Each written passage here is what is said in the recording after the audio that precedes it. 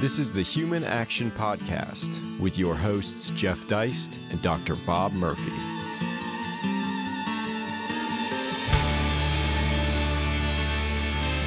Ladies and gentlemen, welcome back once again to the Human Action Podcast. Had a live show last week at Mises University, and this week we're back. My co-host, Dr. Bob Murphy. How you doing, Bob? Good to see you last week. Oh, great to see you guys down there as well. Glad to be back here in the saddle. So our topic today, in light of this brouhaha recently over the definition of a recession, is what happens when economists become overtly politicized? What happens when they injure their discipline, their field of study, in service of a particular political agenda? What happens when they become court economists, or we might even say regime economists? And Bob, this is, I think, increasingly common in your field of study.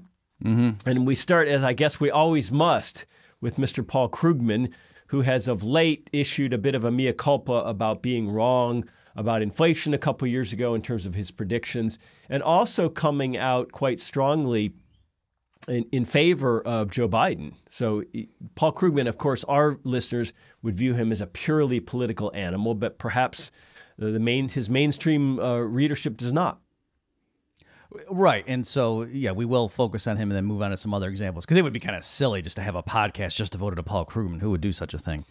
Week after week talking about Paul Krugman. God, that sounds insane. Jeez, who would want to listen to that? But yeah, he had this tweet. So you're right. On the inflation stuff, Krugman, he debated Larry Summers in the beginning of, 2021 on saying, hey, inflation's not going to be a big deal. And Summers was warning, hey, you people supporting the Biden stimulus package or whatever, be careful. As of the summer of 2021, Krugman had a piece coming out saying when inflation at the time was under 5%, and by which I mean the annual increase in CPI, and he's saying, hey, remember when people were worried about inflation? That's so last month, because he was sure it had peaked at that point. So finally, yes, Krugman now has come out in 2022 at various points admitting I was wrong. He just had a column run a few weeks ago that the title they gave it was I was wrong about inflation. But even there, again, he's doing PR damage control, saying things like, no, this isn't an ideological dispute. There was all Keynesians who were in the room on this, and we just disagreed empirically about the magnitudes. And so he's trying to distinguish it from, hey, remember back when a bunch of right-wingers in 2010 were arguing that QE was going to cause inflation, and then when it didn't blow up gas prices, we were all saying they were a bunch of frauds and needed to resign. So now Krugman has to explain why that's not true for him. And so he's saying this isn't ideological. It was all Keynesians disagreeing. So that stuff's funny. But the thing that caught my eye, Jeff, for this week's topic was Krugman recently tweeted out saying, since I get lots of mockery for having talked about a Biden boom, which he did, he had this thing called the coming Biden boom and was talking early on in the administration about that, I thought I'd share a chart. And he shows a chart showing jobs added cumulatively under Trump and Biden. And of course, more jobs are added under Biden than Trump because Biden inherited an economy after COVID that was way down. So just that going back to normal, of course, was a huge increase in the number of jobs. And then Krugman says, the problem may be that the Biden economy boomed too much, feeding inflation, and that it now needs to cool off, which may involve a recession, but hasn't yet. So the reason... So one thing is that's kind of just funny, like, oh, a good way to explain it. Like, yeah, the problem was Biden's economy was too good. That's why we're having trouble now, is because it was so awesome when he first came in that the awesomeness now flipped. But beyond that kind of silliness is the fact that earlier when Krugman was mocking the Austrian theory of the business cycle, he was saying that sort of thing is impossible. And specifically, he mocked what he called the hangover theory. And when I say mocked, I mean that literally. That he was saying, I regard this as about as worthy of attention as the phlogiston theory of fire, referring to sort of medieval, archaic explanations before modern science. And he was saying things like, hey, arithmetic is arithmetic. If there's more spending and investment, then there has to be less in consumption, or if there's more spending and consumption. And so he was saying, how could it possibly be? The Austrian story doesn't even make sense in terms of arithmetic. And he had a nice quote saying, nobody has, let me just make sure I get it right. The hangover theory then turns out to be intellectually incoherent. Nobody has managed to explain why bad investments in the past require the unemployment of good workers in the present. But yet, he says, emotionally, we like to have these stories of past, sins leading to current penance and punishment because it just makes us feel good, and it sort of justifies the right-wingers' desire to have workers suffer. So that's what he says when he's talking about the Austrian theory, and yet now he does allow for it. Just two other quick examples. Under Trump, Krugman often referred to the fact that, early on, Trump had a sugar high economy. So again, this notion that you can get a short-term surge in the numbers, but you pay the price down the road. I mean, that's what a sugar high is. No doctor says, go take a bunch of sugar, and that's going to provide long-lasting improvement in your physical condition. It means you're doing something now at the expense of the future. And then Alex Tabarrok had a thing during the George W. Bush years where he said Krugman has a hangover, and linked, ironically enough, to Brad DeLong, who I won't go through the quotes now, but was pointing out Krugman was, as of 2005, was saying how the Fed's running out of bubbles. We may be paying the price for our past excesses. So he was using all the language then under Republican administrations that he had earlier critiqued in saying the Austrian theory, that doesn't make sense even in terms of basic arithmetic. So Krugman is a crypto-Austrian when there's a Republican in office, and then when it's the Republicans' excesses that need to explain, the future. And in Biden's case, it's just, again, there was too much awesomeness when he first came in, and that's why we now might have to have a recession because the boom was too high. Yeah, isn't that interesting? They do sound like Austrians all of a sudden. The fact that there was an artificial economy under Trump and that it can't last and there'll be a recession to pay for it. Let me just mention, I'm sorry to cut, but I just want to make sure I'm not putting words. Brad DeLong, who people don't know, is buddies with Krugman and is a Keynesian. Back in 2005, he titled it, Paul Krugman Gets in Touch with His Inner Friedrich Hayek. So DeLong was noting, hey, Paul, what you're talking now about the Fed and the asset bubbles under these, deregulated Republican administration, you sound like an Austrian. So... Well, just imagine if we had the current economic conditions with respect to price inflation, with respect to gas prices, shortages, lingering shortages, which I don't think can any longer simply be attributed to COVID lockdowns, and Trump were still president. Does anyone on earth think that Paul Krugman would be saying the same things he is now? I mean, he is insanely partisan. Right, exactly. Yeah, first of all, he wouldn't have been just saying, there was a big boom and now, that changed expectation. He would have called it a sugar high like he actually did under Trump because there was. And then, you're totally right. He would be focusing on that. I found a thing, too, going back to this issue about the definition of recession. Now, Krugman's coming out and was warning people ahead of those numbers. Hey, 2 quarters of negative growth does not mean a recession. He was real adamant about that, but yet in the Bush year, it was 2008 and the way the numbers first came out in the first quarter of 2008, there was a positive growth, and Krugman was quick to explain to his readers, hey, just because there's a positive number, don't worry. I don't care what the official definition of recession is. What matters is that people are hurting right now. So it's not now. Now he didn't say, who cares what the definition is? Let's ask our people hurting right now, which may have raised some interesting questions. Now it was just, no, this is what the definition is. What are you talking about? So yes, it's clear in his case, he's probably the best example of someone who's completely partisan. A different example, too, is when Trump won, Krugman's column came, it was like the second or third column afterward, and it said, deficits matter again. Like that was literally...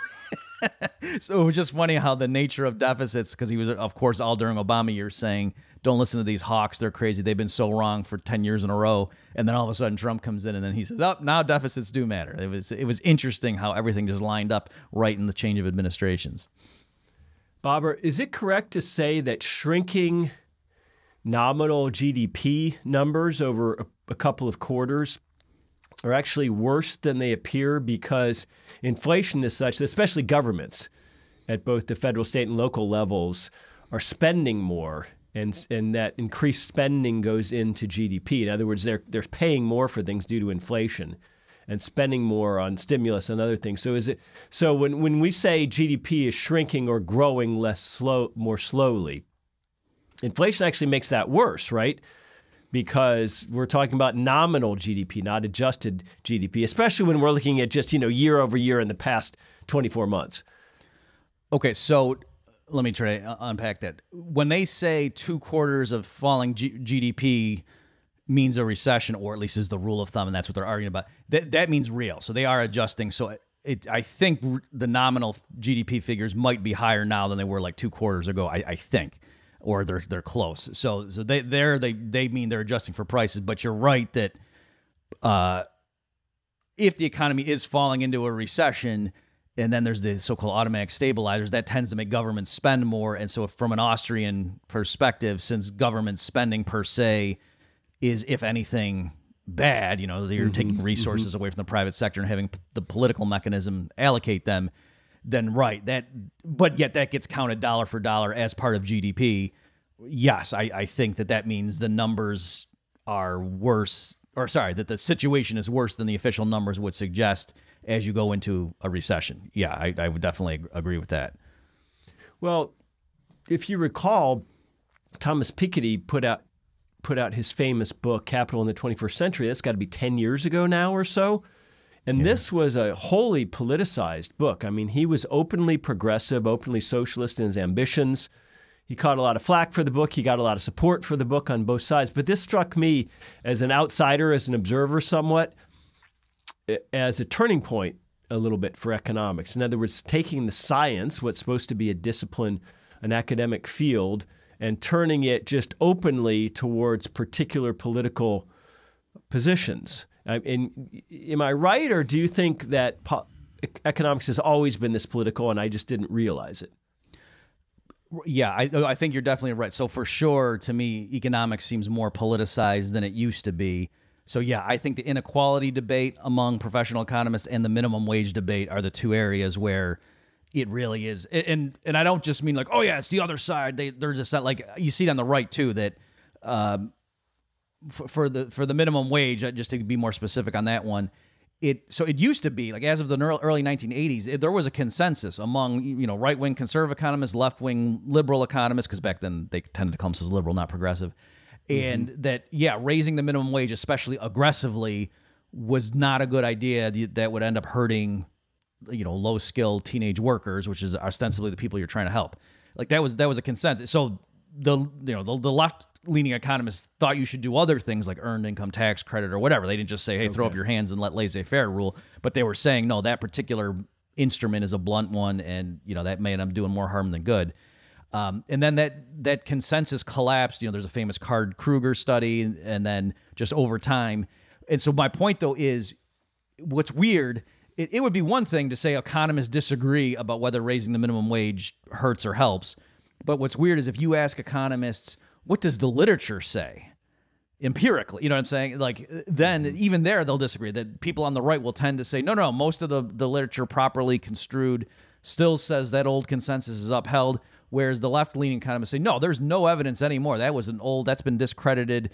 And so what's going on is the studies that still show the minimum wage hurts aren't doing the particular adjustments that the progressives think ought to be done with the data, and so they don't count those. They say those aren't well-crafted studies. All the good studies coming out support.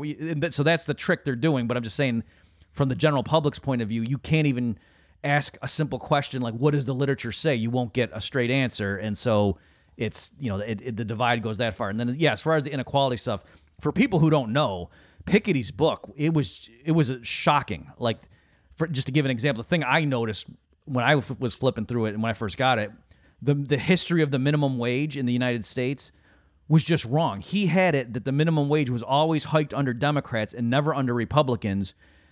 He's starting like from, I want to say like Eisenhower forward or something like that. And he was just wrong. Like, no, that's not true. Like, it was hiked under George W. Bush or whatever. And I was even looking at his data, like, to try to figure out, is it because he's in France and he doesn't understand our fiscal years or something? I was trying to figure it out. And I could explain like a couple of his misses, but the rest was like, no, it's just he needs the narrative to be that. And then I had a co-author on a paper where we critiqued it, and Phil Magnus went in and for his data sets, like, to just go historically and say, here's what happened in these countries and look at how the inequality, like, he's trying to show this story of governments reduced their tax rates. All of a sudden, the rich got as bad as it was during the Gilded Age, blah, blah, blah. And some of the data sets, like, Piketty's just making stuff up and plugging numbers in, and you wouldn't know that from reading his, you see these nice charts, and it looks like that's historical fact when a lot of those points he just made up. So yeah, that was, and then to see the economists defending Piketty, the left-leaning ones, that was really where I agree with you, Jeff. It was kind of like how journalism really collapsed under the Trump years. So yes, of course, CNN was biased before, but it wasn't so naked. Yeah, with Piketty and the way the right-wingers would come out and point out demonstrable mistakes, and the left wingers were just throwing it, excusing it. It was shocking. But isn't it the job of economists to say his good intentions are not enough and that this has to be scientifically rigorous? You would think so. And a lot of this stuff too, it's partly because I think the reason this persists is because economics is, they want it to, they act as if it's like chemistry or physics when it's actually not. You don't have controlled experiments. And so with a lot of this, like the minimum wage stuff, it's not that the one side is lying and the other side's telling the truth. It's you can do whatever adjustments to the data you want. Like you can add in more stuff in the regression and hold things equal. Like to give an example, so certain states that did not have their own minimum wage legislation unquestionably have higher rates of growth and employment for teenage workers. Nobody disputes that. But then they want to come in and say, oh, well, that's just for other reasons. It's not because of the minimum wage. And one of the reasons they give is, oh, the states that did have minimum wage hikes, they had more automation over the years. But if you think about it, well, right. So if you're like McDonald's and they're going to raise the minimum wage, you're going to start bringing in, the drink machines. You just press the button and it fills it. You're going to transition so that you can just have a few 20-year-olds running the shift rather than, one 30-year-old and a bunch of 17-year-olds or something, which maybe they would have done, if labor costs were lower. So the idea that, oh, no, the lower employment of teenage workers in states that have a high minimum wage isn't due to the minimum wage. It's due to the fact that the fast food restaurants all have more automation. That doesn't solve the problem, but they're doing stuff like that. So they're not making up numbers the way Piketty was, but the tricks they're doing, if you even, have the basic Econ 101 familiarity, you would know, well, no, you're just sweeping the problem away. That's the very type of thing we're worried about. Well, Michael Tanner over at Cato had an interesting article about Piketty's book a while back. It's called Piketty Gets It Wrong.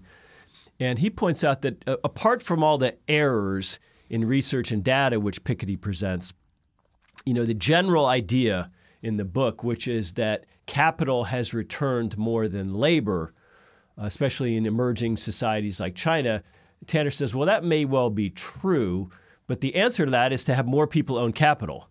And all the things that make it possible for more people to own capital, like letting them have individual accounts with their half of the Social Security taxes or something like that, the left strongly opposes.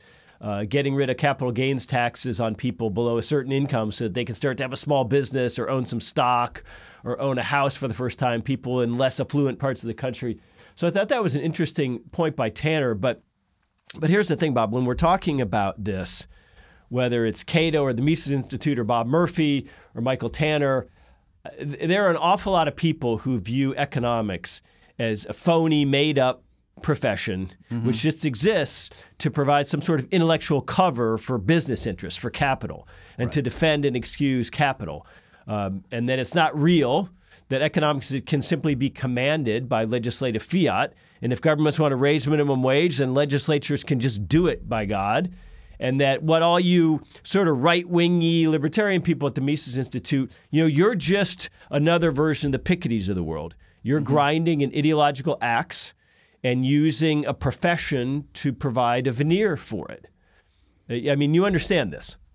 Oh, yeah, I totally understand. I'm sympathetic to it because, like you say, we talked about this in a previous episode, Jeff, where I mentioned this story. I'll just repeat it real fast for those who missed it.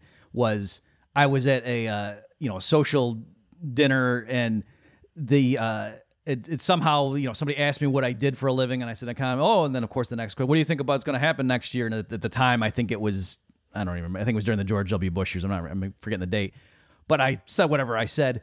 And then the guy was like, well, see, I don't agree with that because, and it struck me, I didn't complain, but it was kind of miffed because it struck me that if I had been a brain surgeon and talked a little bit about my work, the guy would not have just confidently told me, well, I disagree with that. They would have, but then on the other hand, I was more sympathetic because I could see, yeah, economists really don't deserve the trust from the public the way experts in certain other fields do, for precisely the reasons we're talking about, in this episode, Jeff. So, I understand why they would think that. Just to give an example, so Robert Reich on Twitter recently sent out a thing saying, oh, the minimum wage, hasn't been raised since blah, blah, blah. Like in real terms, the minimum wage is, in 1960, if you look at that number versus now, it's way lower, even though, worker productivity has gone up to, I'm making these up like $50 an hour, something like that. And so I wrote and I said, are you saying that right now there's workers getting paid the minimum wage who are actually generating $50 an hour of output for their employer? Mm-hmm. And if so, don't you have some connections with employers? Can't you just explain this to them? They just hire, you know what I mean? Like, you don't need to wait for the federal government to raise the minimum wage. There's a huge profit opportunity. And in the comments, of course, people were just blasting me like, you head in the sand. You think workers get paid their marginal product. And so, yes, I understand that mentality of we seem like we're, on our ivory tower. We have these theories. You don't understand how it is for the actual blue collar workers because you're getting, you got your tenured position and blah, blah, blah. So I understand that mentality, and I would be suspicious too. It's just I do think that, I could flip it and say, wait a minute, you trust the politicians? You think these senators actually are concerned about you and how you're struggling to make ends meet? You really think that's what's going on here? Mm-hmm. Yeah, it is interesting. If people are producing $50 an hour and they're being paid 10, you'd think somebody might come along and pay them 12 or 15 or 20 or even 40. Right. But apparently not according to Robert Reich. They talk a lot about diversity in economics. It's too male, it's too white, it's too conservative. That's another shibboleth, that basically economists are all right-wingers. And that was somewhat true relative to, let's say, the sociology department or the English department at most universities. I've talked at length to Joe Salerno about this. He says it's not at all like how it used to be, that they were mostly Republicans or mostly fairly free market, that's changed. But here's a nice vignette. When it comes to real diversity, ideological or viewpoint diversity, if you'll recall, Bob, a couple years ago when Trump nominated poor Judy Shelton to the Fed board, my gosh. Now, she's a person who in the past had said some good things about gold. She had questioned the moral hazard created by FDIC insurance, which I think is a wonderful thing to question. And she had basically questioned the Fed's rate-setting program and said, that sounds sort of central planning-ish. And, she was no Austrian. I think I actually wrote an article about that. Judy Shelton is no Austrian, but she's more of a Larry Kudlow, King Dollar. Maybe you could call her a supply-sider. But nonetheless, the mere nomination of her elicited these howls of protest from the economics profession. There was a big letter, a famous letter that 100 economists signed, including 7 Nobels, including Stiglitz, for example. There was a big letter, a similar letter signed by a bunch of ex-Fed officials, and they basically said, well, we want diversity at the Fed, but her ideas are so outside of the mainstream, this is just absolutely terrible. And it struck me as pretty telling on the profession. Yeah, that was I think I wrote something for Mises too. Maybe we can dig up both of our pieces and put in the show notes for this episode because, it was, her views were pretty, because they had even, people on the right also were going after her too, and that's what was really interesting. Is that because these whack, and there's this weird tendency for people on the right to want to be respectable, and so when somebody who has kind of radical views, and her views weren't even, she was just defending the classical gold standard. She wasn't saying, hey, just let's get rid of government involvement in money altogether and just have it be total free market, and whatever happens. Like, she wasn't even saying that. She was just saying, let's link the dollar to gold the way it had been, before FDR. And even people on the right were just, these views are just so far, we're for respectable free market views, but this is beyond and they were digging up, like Milton Friedman one time went after her for something. And I think I was defending her in that exchange to show that Friedman had misunderstood what she was saying. Like, she was talking about linking the dollar to gold at a fixed rate, and then that implies that there's fixed exchange rates. Like, if the franc and the dollar are both tied to gold, then there's a fixed dollar franc exchange rate. And Friedman was denouncing that as price controls, like a la minimum wage or something. And it's a qualitatively different thing if you're linking your own currency to gold. But anyway, yes, the right was going after her too. And again, I think it was partly like a territorial thing also, because I think she's not in their little club. She was kind of outside a lot of those networks. And so for her to come in, why is Trump picking her? Our guys have been fighting the good fight and doing policy white papers, in Washington for 20 years, and she's out doing private consulting, and now she's going to come in and get on the Fed. Are you kidding me? So I think there was some of that going on too. Well, let's face it, the last 20 or 30 years of monetary policy across the West has been an unmitigated disaster.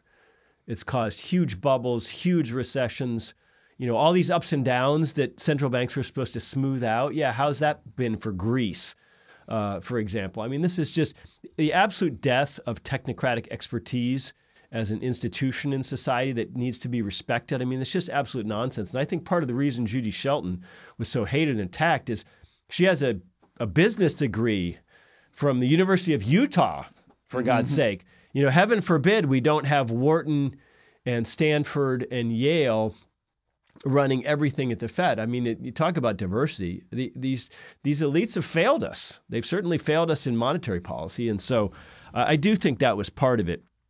But there's also this idea. I'm sorry, go ahead. Just Bob. real quick, Jeff. Yeah, and what you just hit on too, that I think that's another reason I understand why the people on the left don't trust these like people espousing free market views, because it's not just Austria, it's not just people in the Mises Institute talking about like hardcore, hey, can we privatize nuclear weapons? You know what I mean? Like that kind of stuff. It's like the IMF or whatever. It is true when they come in and like give a loan bailout, blah, blah, blah package to some, tiny country in South America that's in trouble. They have all kinds of conditions like, okay, now you're going to have respect for property, right? You're not going to expropriate these foreign investors, right? Okay, and let's get rid of some of these, currency controls you have, and let's reduce your capital gains. So they, this is what people refer to like as neoliberalism or whatever.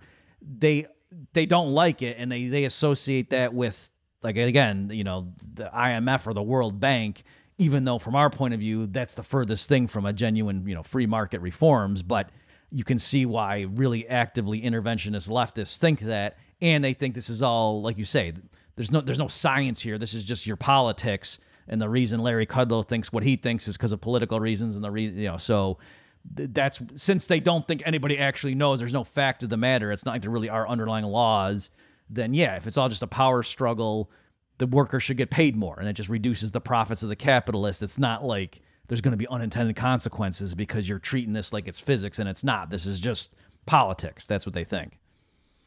Well, when things become politicized, though, what happens to the discipline itself? For example, what happens to the standards of treatment of professional courtesy among academics? I'm sure you remember a few years ago, there was a big brouhaha when Nancy McLean wrote her book, Democracy in Chains, which, among other things, attacked James Buchanan in the public choice school. He had been at UVA, I believe, and George Mason. And she didn't just attack his work. I mean, she said that he was, someone who wanted to enslave democracy. She impugned his motives. And this is more and more common today. When you were getting your PhD at NYU, did you guys have any classes on ethics or professional standards within economics and how you treat your presumed colleagues? No, that never came up, but I think it was partly because that was my program. It wasn't too ideological. Like, so everybody involved except for like me and maybe one other student they were definitely like left-leaning progressive interventionists, and they were just going to NYU. A lot of them were foreign. So my program, it was like the UN. There were a lot of different representatives from different countries, and a lot of them were being sent and funded by their governments to go get trained to come back and run their central banks or whatever. You know what I mean? Like, It's like, oh, you got to go to the West to learn how to run an economy, and then you come back here and do it. So that's where they were. So it's that stuff didn't come up so much just because, like I said, everybody was on the same page. Like, they were so ensconced in their worldview over there that wouldn't, in terms of a debate. Yeah, like I think a lot of them would have said, if you said like, hey, what about Krugman? They would have said, oh yeah, in his popular stuff, he is kind of a, brawler, and, we take it or leave it. But, in his published stuff he won the Nobel for and whatever, he's solid. I think that's the way they would have handled it. So, but you're right. As time has gone on now, because there's less, because they come up with more tricks to be able to get the numbers to do whatever you want. Now it does fall more on ideological lines. In other words, the people who don't want there to be a hike in the capital gains tax, or who don't want a hike in the minimum wage, they can come up with a model and support it with the data to show, see, my policy's right, and the left can do the mirror image. And so I think that partly does explain why there's such rancor, because now it's not really like, oh yeah, you honestly arrived at that conclusion. It's just, you chose those assumptions to get the result you wanted, and that's largely correct. So when you're doing it, you think, no, these are the right assumptions to make because that sounds plausible, but because it gives you the answer you want. Whereas if it showed raising the minimum wage doesn't have an impact, you would go and look at the assumptions and say, well, that can't be right. Let me go see what we did wrong here. So that's kind of what happens. But certainly, yeah, to answer your question, I have noticed professional courtesy and respect is much lower now. And part of it might just be because now more economists are online arguing, and they're, to get a bigger reaction, you say something provocative. You don't just say, oh, my p-value is this on this regression. Like, nobody cares about that. You want to say, this guy, is a stooge working for big oil. Mm-hmm. Well, and of course, society in general is far more politicized today, and we would certainly expect that a vital professional discipline like economics wouldn't be immune to that. I mean, that's obvious. But nonetheless, what does it mean for the profession when you've got all these economists basically treating one another like propagandists and pouncing on their literature or their research the minute it comes out with it using an ideological lens, even if they don't admit that? I mean, that sounds to me like a bad profession that's not helping us. Right. Yeah. Just to give a quick example, this literally happened, I think, 2 days ago. I follow this guy. His last name's Dubé, D-U-B-E. His first name's difficult to pronounce, so I won't try. And he's one of the leading minimum wage revisionists, right? So he's a labor economist, and he's one of the leading guys whose models, helped overturn the old consensus to show, no, with the latest econometric techniques, we can see, at least modest hikes in the minimum wage, they don't have any impact. Don't listen to those right-wing fear mongers. They're just lying to you. They just want to protect, fast food profits. Big fry is they're in the service of them. And so these sort of right-wing economists came out with a paper that showed, they had plausible models and blah, blah, blah, blah. And in the paper, they were trying to show how can it be that apparently, empirically, hikes in the minimum wage in the short run don't seem to do too much, but yet we know in the long run they do have impacts, and like it just consistent with the rest of literature, like how could people not respond to incentives? So they come up with a model where it's, businesses make capital investments, and then it takes time to transform them. So once you're locked into a certain business structure, you kind of have to hire a certain number of workers to work with the machinery you've set up. But in the long run, you adjust. And so if workers get a lot more expensive, then you move to more capital intensive. So it's a plot that sounds like the real world. Yeah, it's true. McDonald's just can't totally revamp its floor in a year. But if they knew, 5 years from now, the minimum wage is going to get doubled, then they could start planning accordingly. And so in their model, they do that. And in the long and short of it is, with their calibrated results, it was that after 4 years, 25% of the adjustment had taken place. And so there was, workers did benefit in the short run because businesses couldn't move away from them fast enough. But then in the long run, workers end up getting hurt by it. And then the study said, we think by the first decade, that's the point at which new workers entering the force are hurt by the prior, minimum wage hike, in terms of their lifetime earnings. And the way this guy Dubai summarized that was, he said, oh, look at this. The latest paper to come out to, critique the minimum wage, they argue that it's not even worth looking at the policies because it takes decades. And he said, yes, you read that right, decades for us to even see any impact. And no, that's not a good summary of what I just said. They said after 4 years, you see 25% of the adjustment. And after 1 decade, the effect is gone, and now workers are being hurt. But someone who read his thing would take away. So that's kind of what I mean is, you can't trust anybody. So, and I knew that going into it. I knew when he said that. I said, I bet you that's not right. Let me go look at their paper. So that's the thing is, not at this point. And people on the right, I'm sure, do that to people on the left as well, that it's just I'm more attuned to, the other way around. But yeah, so there's stuff like that all the time where critics will say something. And you mentioned the inequality debate. It was there all the time. They would present these results. You would just look at it and say, that can't be right. And then you'd go dig into theirs and you'd see, oh, this is the trick they used to give that. And no, actually, they've misrepresented what they did to the public. The public would not understand, what they said to the public would mislead them. They would think something else was going on than what's really going on. Well, when it comes to impugning motives, I'll just say, if you look at the worker shortage, especially at lower paid type jobs, I think there's actually a concerted effort to get rid of these jobs, to have people stay at home, to create a class of voters who are dependent on UBI or something equivalent to that, just like there's a class of voters now who are dependent on disability or Social Security. I mean, the Walmart by my house has gotten rid of all but 1 or 2 cashiers. Yep. It's all these, these huge fields of self-checkout, and there's sort of one person watching that, I guess, to try to make sure you're not stealing anything. And the convenience store by my house, it has a mini rush hour in the mornings around 6 or so, because there's a lot of painters and workers going different places. A lot of people getting gas, a lot of people getting their coffee, their Monster energy drinks. And so they kind of need two cashiers, because if you're trying to run in and out of the convenience store, you don't want to be in there too long. You're just on your way to work or whatever. But now they have one cashier, and they have this new device. It's a pad of sorts, and you just put all your stuff on it, and it somehow reads them all and rings it up, and you can use cash or card. The machine even gives you change. So when you look at this sort of thing, I mean, certainly our progressive friends know that's coming, and they have to know on some level that that's what's going to happen if you pay people not to do, less glamorous, less fun jobs like working at a convenience store. But I wonder, Bob, are there examples on the right, maybe not Austro-libertarian, but on the right, are there court economists on the right as well who tend to promote anything that happens during a Republican administration and excuse it and attack the same thing if it happens under a Democratic administration? Oh, yeah, definitely is. Just before I want to second everything you just said there, I've noticed it to my Walmart. They're totally transitioning. It's now the case where like you're inconveniencing them if you want to check yourself out, and there's a huge line there, so you gotta do the mental arithmetic. Like, okay, well, how you look at the carts and how much stuff do these people in the one cashier line have in their cart? Oh, this lady, I can't believe it.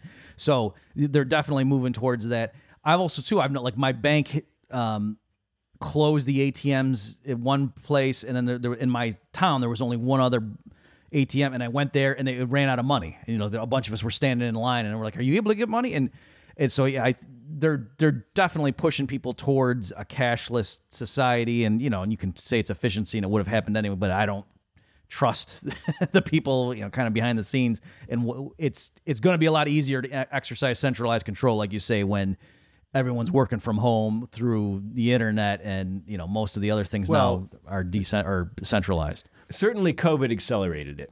Yes, for sure. So to answer your original question, we didn't, folks, want this to come off as just us complaining about left-leaning economists. It does happen. An example that comes to mind is, and I don't know the guy very well, I don't know him personally and whatever. So, some might say, oh, you got to look at his broader career. But like Kevin Hassett, I just remember under the, it was in 2010. Let me see if I can pull it, because I wrote about it for Mises.org at the time. And, let me just make sure. Yeah, I think it was 2010. But a big number came out where GDP had grown that quarter by real GDP 5.7%, which was, that's a good number, right? And and Kevin Hassett had a Bloomberg article where he said, he says, when is quarterly domestic product growth of almost 6% bad news when it looks like what was reported last week? And then he goes through to explain how, yeah, it was 5.7%, but 3.4 percentage points of that were because of an inventory bounce. And, and so he was just going through and explaining all that. And so he was just trying to say, like, yeah, the economy produced 5.7% more stuff last quarter than the previous one at an annualized rate. But, a lot of it was just businesses bulking up their inventory. So who cares?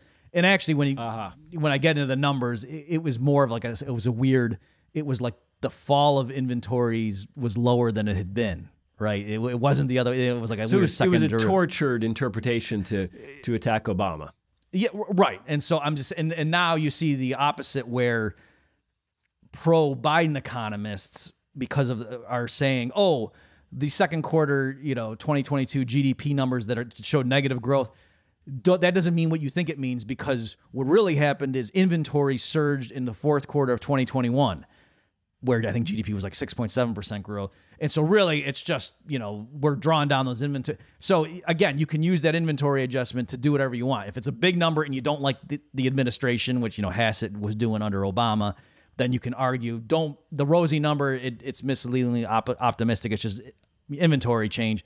And then, like I said, I'm seeing the flip side here, where pro-Biden economists are saying, oh yeah, that ostensibly bad number, don't pay attention to it. It's just inventory adjustment.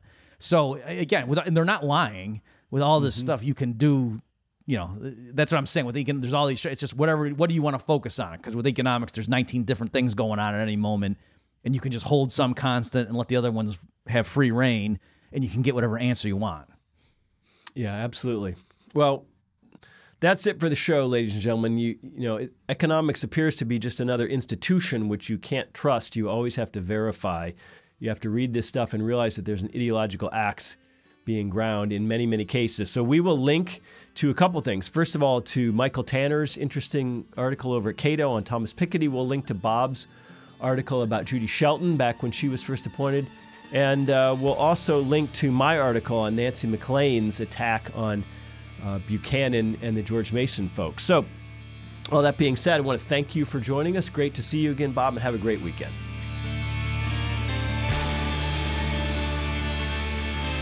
Check back next week for a new episode of the Human Action Podcast. And in the meantime, you can find more content like this at Mises.org.